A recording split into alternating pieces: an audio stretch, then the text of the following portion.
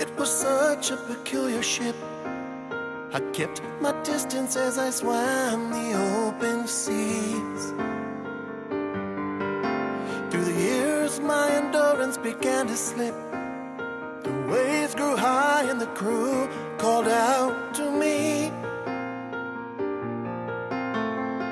And though I knew I was going down, I pretended not to care, till I woke up at the nail-scarred feet of the captain of the St. Pierre.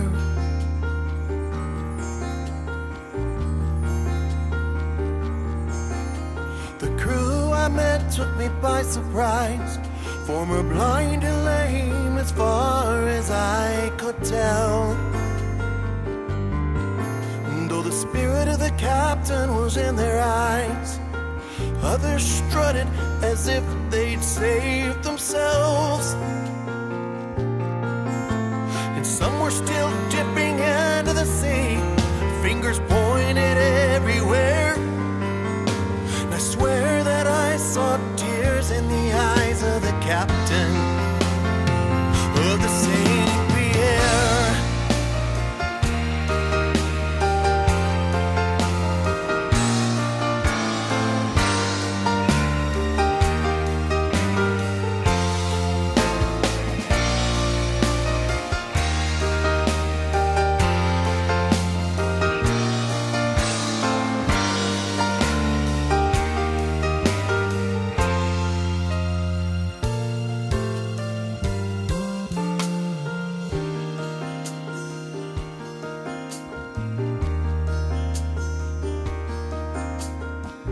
Turned out I was one of the blind, but now I could see like I never saw before.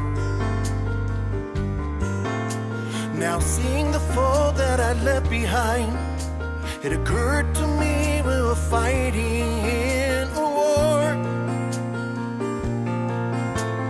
Fighting for those in the water who couldn't find their way. A battle won if we kept our eyes on the captain every day.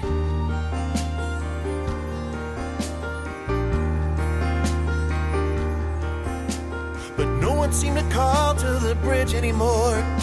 Committees were formed to tell us what he'd say. Pleasure took precedence over the war. The ship was blown by the wind and lost its way. And every day more people drown, but we sailed without a care.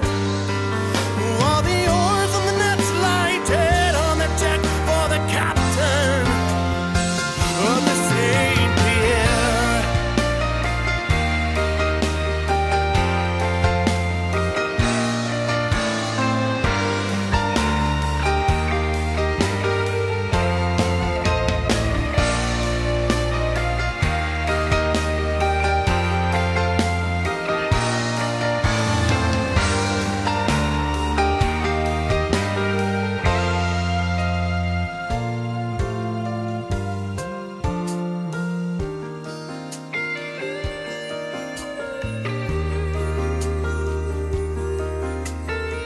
There will come a blessed day when the St. Pierre will turn and head for the shore. And all us sinners met on the way, going home to peace forevermore. But I always wonder about those under the sea. How many people didn't board the St. Pierre because of me?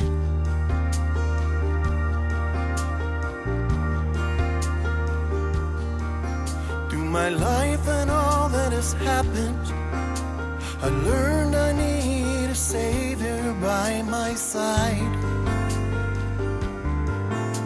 I give my life to the captain, the author and the finisher of this ride.